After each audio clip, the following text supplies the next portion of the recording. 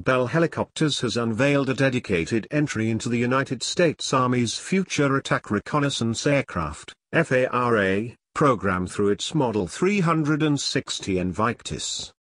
The design of this helicopter showcases stealth qualities not unlike the ultimately abandoned U.S. Army's Ra-66 Comanche armed scout stealth helicopter of the 2000s, but brings about all modern, digitally driven solutions to the battlefield that include mature stealth capabilities, inherent weapons modularity, enhanced agility through digital fly-by-wire, FBW, controlling, and excellent straight-line performance. The helicopter takes on a wholly sleek appearance with special attention paid to reducing external protrusions. A slight chine line is featured running the length of the fuselage.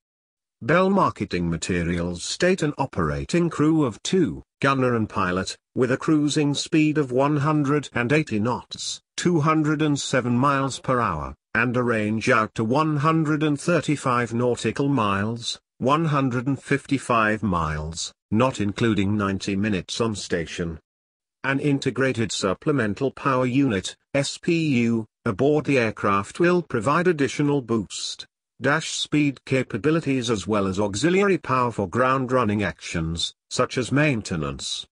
Handling is enhanced by the same system trialed and proven aboard 2 other impressive Bell projects, the Model 525 Relentless and V-280 Valor helicopters. An integral triplex redundant system aids in handling of the rotorcraft, reducing crew workload and adding autonomy.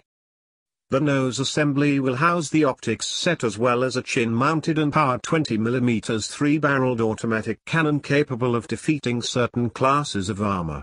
The crew of 2 is seated in stepped tandem, with the weapons specialist positioned in the forward cockpit and the pilot at the rear cockpit. The stepped nature of this arrangement, a proven quality in modern attack helicopters, allows both crewmen relatively excellent vision out of the cockpit. Entry to each position is through dedicated, hinged doors found along port side.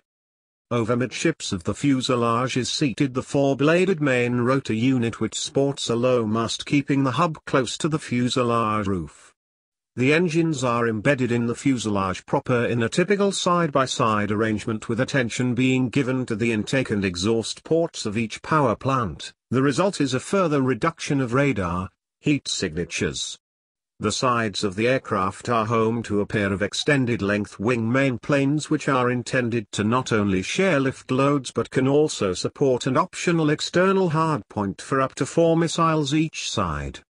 However, the primary weapons delivery system of this helicopter is an internal arrangement which sees a twin missile launcher emerge from the sides of the belly, another stealth feature of this helicopter. In total, the helicopter could field up to 12 armor-defeating guided missiles or a mix ordnance load including gun, cannon pods and rocket pods.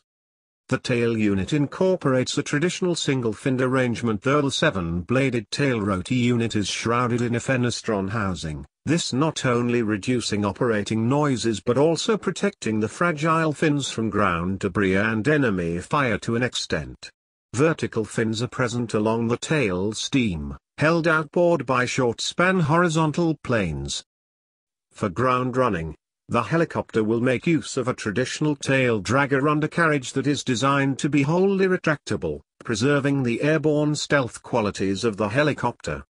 Power is set to come from the mandated 3,000 horsepower General Electric Aviation XD901 series turboshaft engine announced on July 18, 2019.